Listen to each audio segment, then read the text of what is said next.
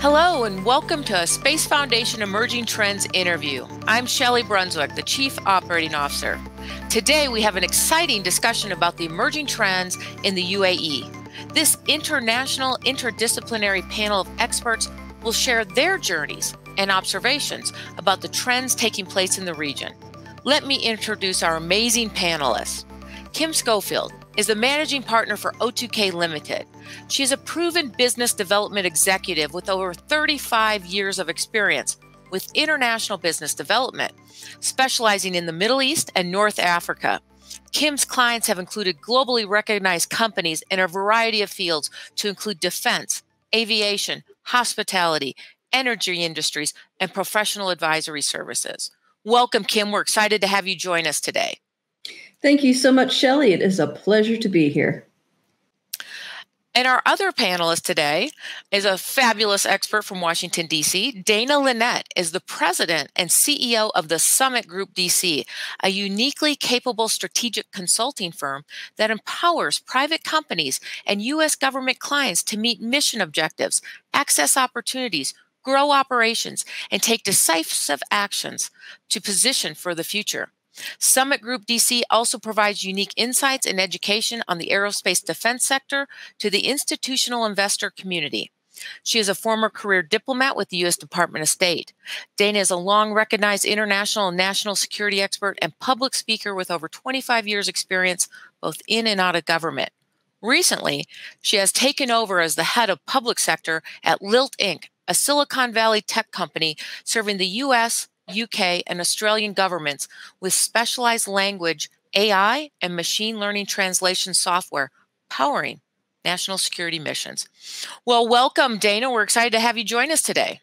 Thank you, Shelli. It's a pleasure to be here with you and Kim. Wonderful. Well, I'd like to start with you, Kim. What an exciting perspective you have from the UAE. So would you please share your insights on the emerging trends that you're witnessing transpire right now? Well, thank you very much, Shelli. I think what I'd like to start talking about first is economic value add programs. Economic value add programs are most commonly known as offsets, which is generally a defense industry type of program.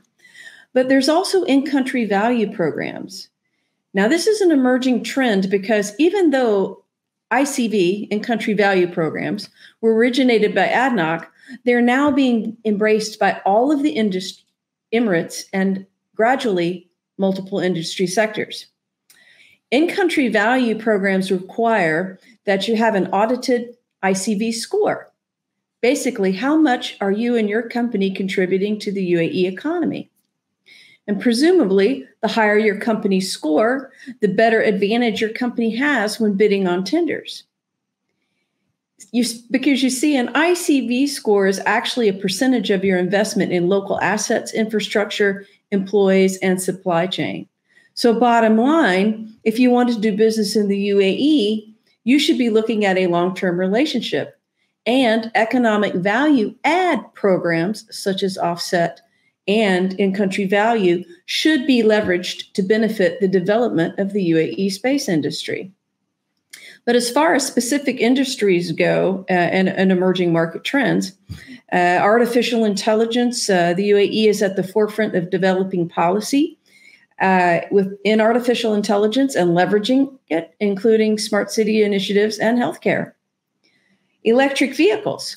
There are a lot of opportunities to provide infrastructure to support the future of electronic vehicles in the UAE, and especially with regards to recycling of gas-powered vehicles. I feel this is an up-and-coming opportunity. Healthcare. Cleveland Clinic was named the #1 smart hospital in the GCC, and healthcare for all, access to healthcare for everyone, is the key theme for Expo 2020. And last, but certainly not least, is space. UAE has a long-term strategy for space exploration with the aim to have Emiratis on Mars in a generation. And as we all know, if you solve for space, you solve for humanity. And the problems we solve for space, the technology we develop for space, agriculture, water, security, communication, it's all applicable to humanity. We could discuss each and every one of these topics above for a very long time, but for me, those are just some of the highlights. Thank you. Well, thank you, Kim. That's amazing insight. And we're going to dive a little more deeper into all of those areas in small slices. But I'd like to ask Dana for her perspective and insight on the emerging trends that she's seen take place in the UAE. Thank you, Shelli. Well, I echo Kim's excellent overview, and we'll dive a little bit into that by first saying that the Emirates is a place that is a longstanding partner. It's got an incredibly, it's got a great infrastructure set up for business. It's a very mature partner in comparison with a lot of other places where investors might go. And there is a lot going on.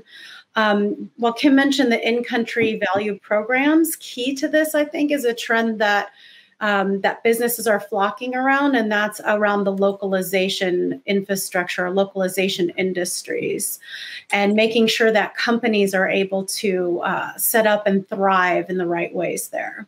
So I would also echo the AI theme. I think the Emiratis are doing a great deal of research on artificial intelligence and machine learning, and this is one of the core areas where they're cooperating with U.S.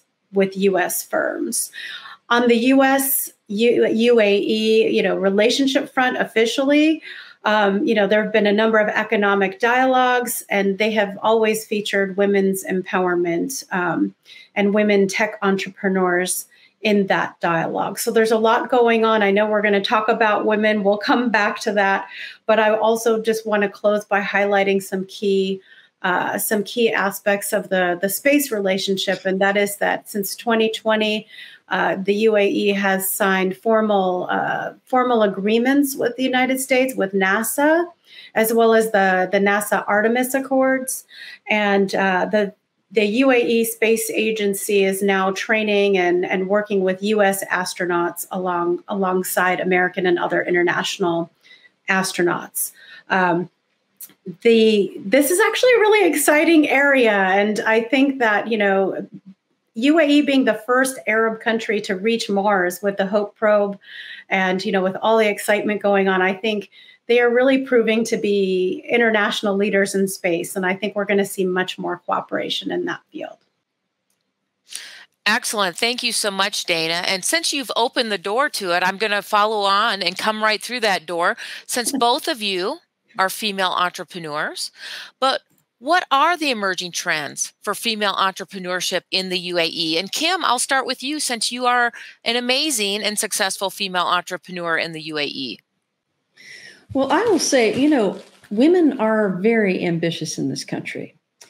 And, with over 70% of the higher education graduates being women, the sky here is really the limit. And there is no difference in opportunities for men and women, in my humble opinion.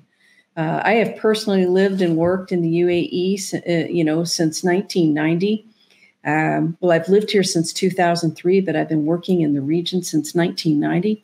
And I can tell you that everything I have tried to do, every door I've opened, I've been able to open it. I have not been impeded in any way by being a woman. And I work in a rather male-dominated industry, primarily defense. But, the sky's the limit. The UAE has done some remarkable things. They have mandated that public companies have 50% of their board of directors members being women. They're rolling out the red carpet. To try to enable women to have work opportunities. I think one of the biggest challenges is going to be, though, it is going to be that a lot of the work opportunities are in the big cities, Abu Dhabi and Dubai. I think the challenge is going to be to spread those opportunities out amongst all of the Emirates, because culturally, women, the UAE is a very family-based country, and women are very, very much want to be with their families. So providing those work opportunities around all of the Emirates is going to be an opportunity and a challenge for the UAE. Well, thank you, Kim. I think that's really highlights a number of challenges, not just in the UAE, but around the world, even in America, where if we want to bring more diversity and inclusion into the space ecosystem and create more entrepreneurs, we also have to look at the diversity of women and other underrepresented groups to help make it easier for them to access and come into the space ecosystem. So I think that's a great highlight. And as a wife as well, I know I want to spend time with my husband and he likes to spend time with me. So we have to find ways to make that work. So great insight. Dana, I'd love to get your thoughts about female entrepreneurship in the UAE or even in general as you're seeing it from your perspective in Washington, D.C. Yeah, I mean, the view from Washington, from my personal viewpoint, is that I'm quite jealous of the UAE that they have this quota because as a female business owner and someone who's often been the only female in the room working in aerospace and defense, at the executive level, it's we've seen how in the United Arab Emirates, they've proven that having that mandate has not weakened the talent pool. In fact, it has completely strengthened and been a total key driver in their economy. So they've disproven all the sort of counter arguments that we often hear about, setting up that kind of a system. So I hope more of the world looks to UAE and to that example. And it's not just in the private sector and boards. I mean, 50% of the UAE space agency are women. And think about that. That's an incredible driver. The flip side of that trend that I've noticed, and this is with many of my male friends and associates, business associates in the UAE, is I'm watching them actually, and I hope this isn't too controversial to say, but I watch the men actually take up more of the burden at home as well with family life, spending more time with their children, sometimes dabbling in the cooking and the cleaning. They might not be very public about it, but I think that that's kind of a nice thing to see is the new generation of Emirati men who are really embracing a more inclusive family model, especially when both parents are often out working. So again, I can only hope that becomes more of a trend everywhere. But I think for women entrepreneurs, the female entrepreneurs I've seen from the UAE have been pretty fearless and have really set an example of, as Kim said, they can really do anything and they know they can do anything and their government is empowering them to do anything and everything. Right. And their families are also stepping up. So while it is a very traditional country in many ways, it's super modern.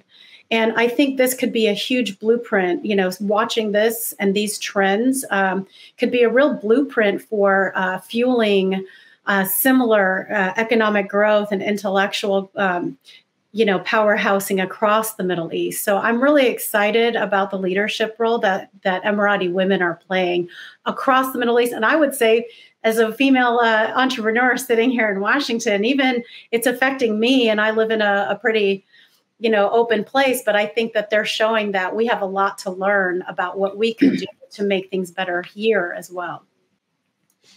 Fantastic. Excellent answer. So for female entrepreneurs, whether you're in the Emirates or you'd like to move to the Emirates, great opportunities to be entrepreneurs there. Both of you in your opening statements talked a lot about the emerging technology, Dana with artificial intelligence and Kim with virtual reality and other technologies. And all of those intersect in the space industry.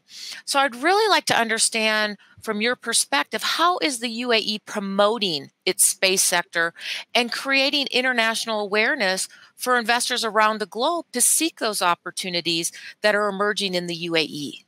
Well, I'll start out by saying that, first of all, that the UAE cabinet, chaired by His Highness Sheikh Mohammed bin Rashid Al Maktoum, Vice President, Prime Minister, and ruler of Dubai, recently approved the National Agenda for Non-Oil Export Development, which includes space.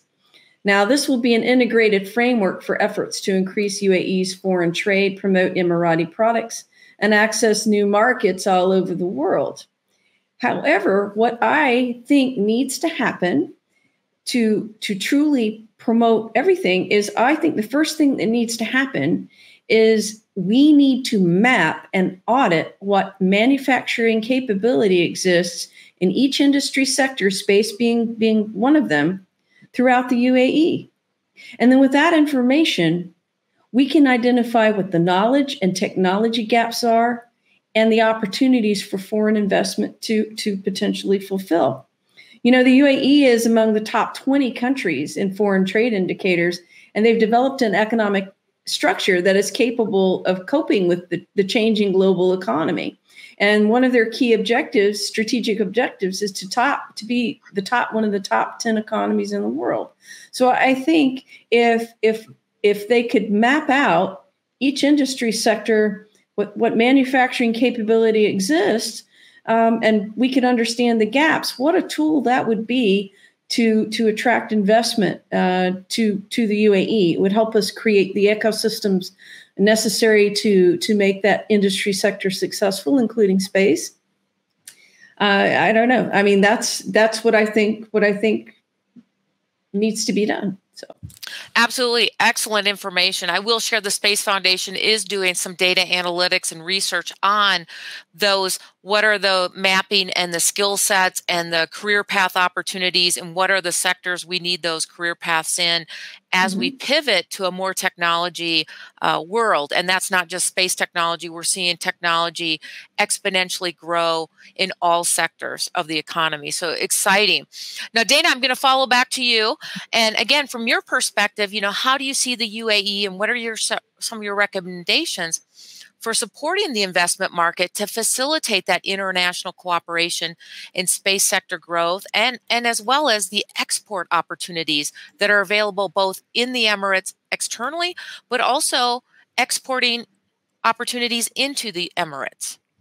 Thank you, Shelli. This is a great question, and you've known me long enough to know this is one of my favorites. But I can reiterate that the business climate and infrastructure, the regulatory infrastructure in the UAE, is very favorable to investment. So that's an excellent place to start. And the Emirati government's been very deliberate, not just in diversifying, but diversifying in really leaning into the future and creating the regulatory and infrastructure pieces that need to be in place in order to enable that. So, and then thirdly, they've been great branders.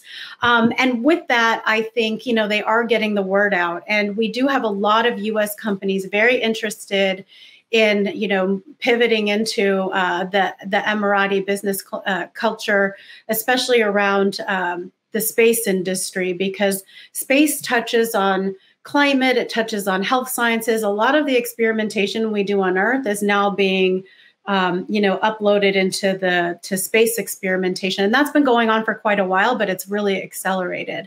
I think my advice would be for Emiratis who want to find partners in the US and create partnerships here, or for Americans who want to invest and localize in the Emirates.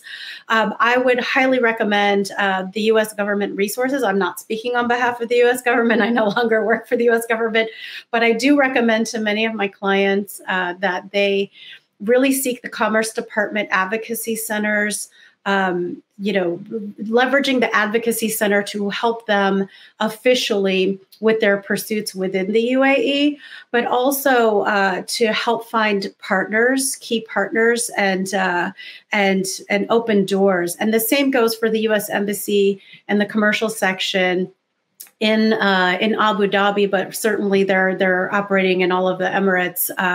So anyone who needs assistance can get those advocacy resources to find partners, to get, tie your ambitions to U.S. and Emirati bilateral policy, and making sure that those messages are linking up, that you're meeting with the right ministries, that you have the right advocacy, because I think both countries are very focused on jobs. And so really hitting the embassies, whether it's the Emirati embassy here in Washington or the U.S. embassy in Abu Dhabi, and those missions there across each of the countries, but really tapping into that enthusiasm for this partnership, the depth and breadth of this partnership. There's really space for everyone to play, whether you're a tiny company or a band of one, or whether you're a huge company on the Fortune 500. Excellent. Well, thank you so much, Dana. And I'm going to give Kim a minute to follow up, because Kim, on some past visits, has given me the opportunity to speak with the American Chamber and the role that they play in helping American companies do business in the Emirates. So, Kim, I'd love to hear your thoughts on the American Chamber and other organizations in the Emirates that individuals who want to do business in the Emirates could also connect with, in addition to the State Department or Department of Commerce. Thank you very much for that opportunity. As past president of it used to be the American Business Group of Abu Dhabi, now it's the American Chamber, and I'm on their board, programs director, offsets chair. I can tell you that that engaging with the American Chamber of Commerce, whether it's in Abu Dhabi or Dubai, the mission of our organizations is to promote trade, commerce, and goodwill between the United States and the UAE. The American Chamber is a true partner with the UAE government. We've put forward, for example, like the COVID task force, where we've worked with every single group in the UAE government to talk about the next steps. What's the COVID-19 recovery going to look like in every industry sector. The American Chamber, helps, if you're a member of the American Chamber as an American company, it's a phenomenal resource, a network of organizations that will help you get in front of the right organizations. It is a tremendous informational resource. In fact, September 30th, we're having our annual business roundtable, and the theme of the roundtable is digitalization and for a sustainable economy, and how digitalization is going to change every single industry and make us hopefully run faster and farther and be more efficient. But there are also challenges as well. So, I cannot encourage people more to tap into the American Chamber, whether it's in Dubai or Abu Dhabi. And there are other foreign business groups too. I'm just a little bit biased. I'm pretty proud of the American Chamber of Abu Dhabi and the activities that we get involved in, and our track record and successes that we've had. So thank you. Amazing. And I was honored to join one of your meetings for the American Chamber and have the opportunity to present about all the activities the Space Foundation is doing as well. Dana, I know you had another great resource you wanted to share as well for business entrepreneurs to do business. Would you please share that with us? Yeah, yes, absolutely. And just picking up on Kim's theme, that same chamber is also very active here in Washington and engaging the community. Yes. And we have the U.S. UAE Business Council, and I would really recommend that, because these chambers, whether you're here in the U.S. or whether you're in the Emirates, they really do engage all the political levels. They talk about all the key themes, about all the things that interest business, all the different sectors. And it's a great networking tool, but also a great informational tool. Mm-hmm. And I echo Kim, like all of these business associations, like, the U.S. UAE Business Council and the chambers, huge advantage. And there are some women's chambers as well that we can, that you can tap into. Fantastic. It's always good to share resources with people on how can they actually take an actionable step to move in this direction. And you have given us plenty of tools. Let's pivot to something you both talked about in your opening comments. And Dana, you started it with the signing and the bilateral agreement between the UAE Space Agency and NASA. And so I'd really like to hear more thoughts about this agreement, the astronaut training mission, the signing the Artemis Accords, and how do you see this partnership progressing? And then Kim, I'll circle back to you afterwards. So comments over to you, Dana. Thank you.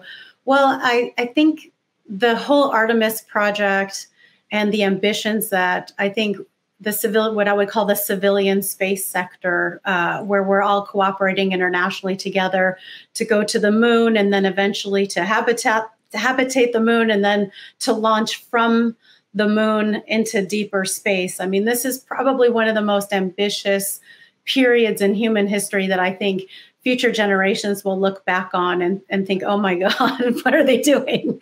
I just came back from Rocket City, Huntsville, Alabama, and it was pretty heartening to see the level of international cooperation going on with NASA, and the UAE being such a key partner in that.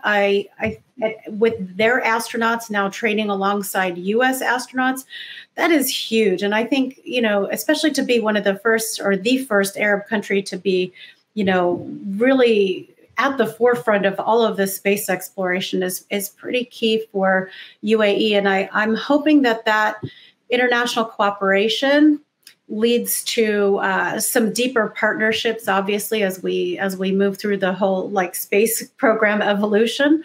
But also, I think that the Emiratis are inspiring other countries in the region and even beyond the region, and showing by example that ambition truly knows no bounds. And I know that the feedback I've heard is the Emiratis are pretty well received, that that people like working with them. They're adding a tremendous amount of value to this program. And because the Emirates is so focused on all these various research areas, that research is then is able to be comported into that the wider ecosystem. Obviously, these are early days, and these accords are like a year inked. But again, this is the beginning and definitely not the end of a really great journey that I'm very excited to be witnessing. Excellent. And I'm going to turn it over to Kim, but before I do, I did want to share that through the decades that NASA has been pursuing space exploration, there are thousands of patents that are waiting to be commercialized. If you go to the NASA Technology Transfer Office, and there are grants that you can apply for to commercialize this technology. So not only are you commercializing space technology and bringing it to market as an entrepreneur, you're creating a job for yourself and others and benefiting all of us here on Earth. So this relationship, and Dana, as you talked about the research that the Emiratis are going to do, the unlocking of technology, and then the ability to commercialize it, create jobs, and benefit lives here on Earth is amazing. Kim, what are your thoughts as you're seeing it in the Emirates, the partnership with NASA and the Artemis Accords? How is this bilateral agreement working to better and inspire things there in the Emirates? I think the cooperation between NASA and Artemis is just going to be the beginning of a long-standing relationship for for furthering space exploration. I mean, we're just getting started. I think that something you mentioned a minute ago, Shelli. All of those innovations sitting on a shelf at NASA, just waiting on someone to say, hey, I want to commercialize that. I want to invest in that. What a beautiful, beautiful platform for leveraging offset to bring technologies here. It's something that this country is looking for, is to bring innovative technologies here. And what a wonderful platform for offset and potentially bringing additional local value and economic value here. But I think we're at the early days, and I think that the sky is the limit. Pardon the pun. With where we can go with the NASA and Artemis project. So, I think that's great, Kim. And one of the things the Space Foundation does through our Center for Innovation and Education is under our Space Foundation University program, which is all about entrepreneurship, leadership, mentorship, and helping to grow those entrepreneurs so that they can commercialize and develop that technology. And so that's an exciting area for the Emirates as well, to partner with universities to create incubators and accelerators and commercialize this technology. So now I do want to do a follow-on with you, Kim, because you have a series called Inspiration Tuesdays. And I really want to understand your thoughts on why you selected to talk about inspiration and what the value of inspiration is in the space sector, as well as for entrepreneurship. And we've talked about women leaders and so on. So tell me more about your thoughts on inspiration.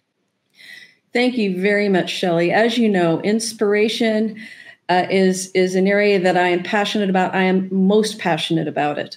As a business executive and thought leader, I feel that inspiration is an area that we must focus family, education, corporate, and government resources on. Because you see, inspiration is where it all starts. It is the first building block, the A and the ABCs, if you will, that begets the innovation and the technology and the leadership attributes in the children of today, which will enable the success of tomorrow. Without inspiration, there will be no entrepreneurs to take risks, no one to start up new small businesses, no innovators to develop new technologies and invent medical breakthroughs. There'll be no space explorers. And what about the importance of inspiring the leadership of tomorrow? We here in the UAE are super fortunate to live here because this country's leadership exhibits the full spectrum of leadership attributes: diplomacy, decorum, empathy, and decisive action and vision.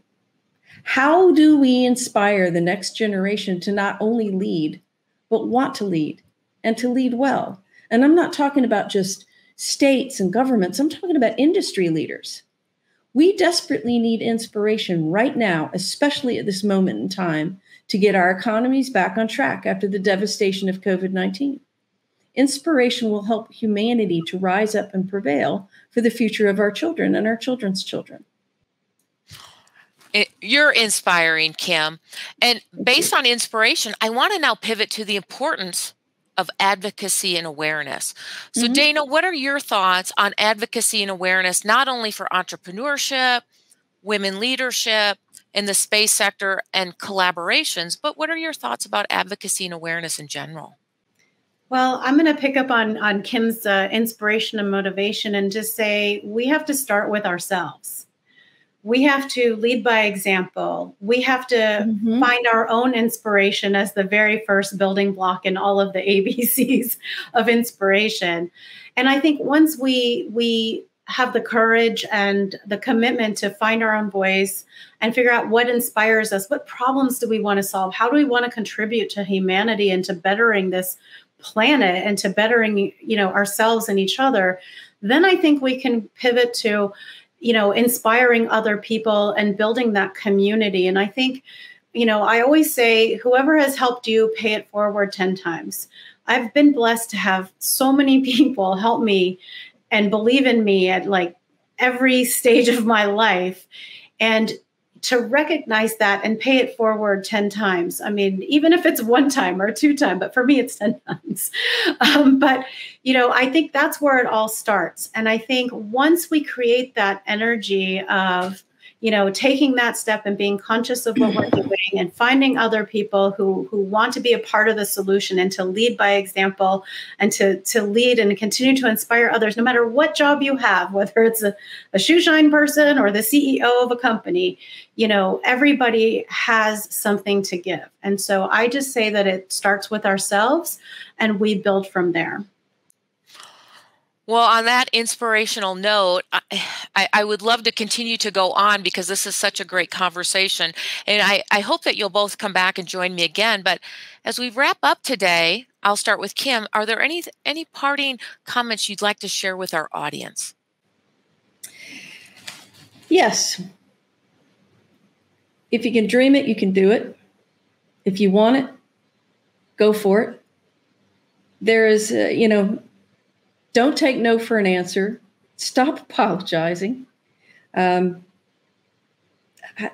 That's I guess from a women's standpoint, an advocacy standpoint, but also as far as space, for me, it is the most important investment I feel that governments can make in their citizens, in their humanity, in their states and countries, because space gives back to everyone.